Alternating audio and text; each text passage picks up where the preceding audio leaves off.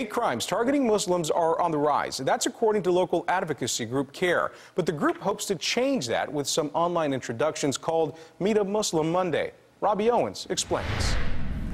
You could say that the videos are an introduction, but they're also an invitation to ask a question, begin a conversation, and learn more about others in this increasingly diverse world.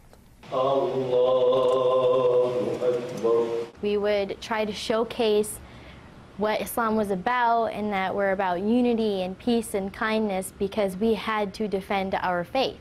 Like so many Muslims, Irafa Sheikh has spent her post-9/11 life trying to convince a shaken nation that the actions of a few should not condemn the billion-plus people in the world who peacefully practice Islam.